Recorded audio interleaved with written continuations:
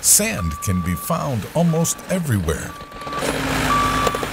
It can be found on the ground, in beaches, rivers, and deserts.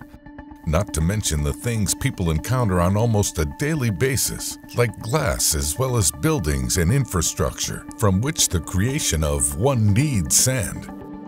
Being the second most consumed raw material on the planet after water, it is undeniable that sand is important to the lives of people.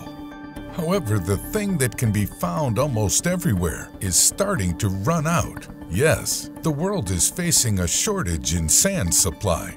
How exactly? The answers are fascinating. Sand is mostly used for building infrastructures, as well as in the creation of glass that is used in manufacturing items like windows and screens. It is even used in the production of technological advancements like silicon chips. This makes sand an important raw material that helps in building the society. Global urbanization became one of the main factors for the shortage, as the number of residents in urban areas has quadrupled since 1950. It has reached a current number of 4.2 billion, which is predicted by the United Nations to increase by 2.5 billion more in the next 3 decades. The world's use of sand has tripled within the last 2 decades, at around 40 to 50 billion tons of sand consumed yearly. Climate scientists now describe the situation of sand shortage as one of the greatest sustainability challenges of the 21st century.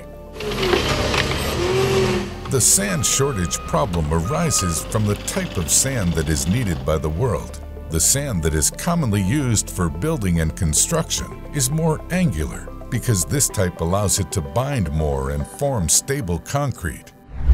Angular sand is created by the erosion of water and can be found on beaches, riverbanks, lakes, coastlines, and on the seabed. The sand found in deserts, on the other hand, is eroded by the wind, making it more rounded. The round type of sand cannot be used for this purpose because it is a lot smoother and won't bind as much as the angular type to form concrete. Sand can be replenished naturally through the weathering of rocks by erosion agents like wind and water. However, the global use of sand due to urbanization occurs at a far greater rate, exceeding the natural rate in which sand is being replenished. This shortage even leads to environmental consequences because of extraction processes being done to acquire the sand needed. Extraction occurs in riverbanks as well as in seabeds and has disastrous effects on the ecosystems.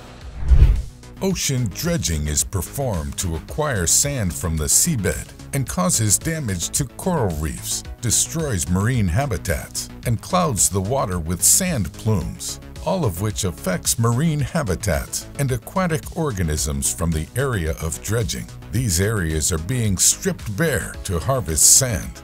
Even criminal gangs have entered the sand trade because of the demand. Other consequences include damage to infrastructure when performing sand extraction activities like sand mining. A bridge in Taiwan collapsed, and another in Portugal not long after. Both events resulted from sand mining, which weakened the foundation of the bridges, causing them to collapse. The shortage of sand is a wake-up call for the world to recognize its impact. The Global Sand Observatory is launched by the UNEP Grid to develop information on sand resource governance to help address these concerns. In many Western countries, river sand mining has already been largely phased out.